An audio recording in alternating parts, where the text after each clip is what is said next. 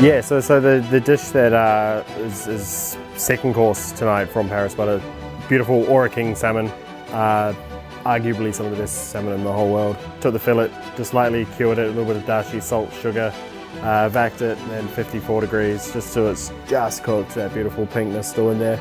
We've just sliced that, and then that's going with the chickpea miso savion, aged meringue jelly, a little bit of ginger jowl, so a lot of beautiful textures, so super fresh, slightly fatty, to lead into that next course.